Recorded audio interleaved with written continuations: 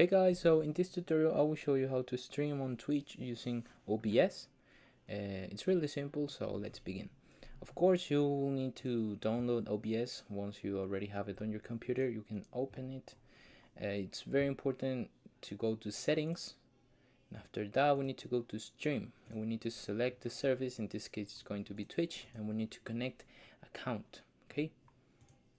After that, you will need to use your your username and your password in order to log in with your Twitch account. So in my case,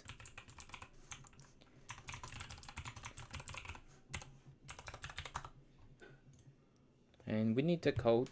So this is a common thing with Twitch. So let's go for that. So let's put our code.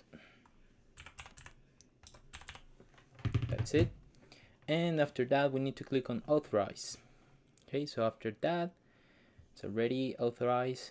Basically, we can hit on apply and okay, and we already have like our Twitch assets. As you can see, the title to stream and the chat. Okay, so after that, we can close that, and basically you can find them on the menu bar. So no worries.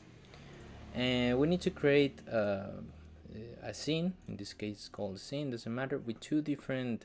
Well, it depends on what asset you might use. In my case, it's going to be like a normal scene for a game and the microphone. So that's it. We can just hit here on add source. We can use the game capture or the display capture or application audio capture. Well, we can use like many different options. Okay, in my case, it's going to be display. Hit OK and I select what's the screen I want to record or stream.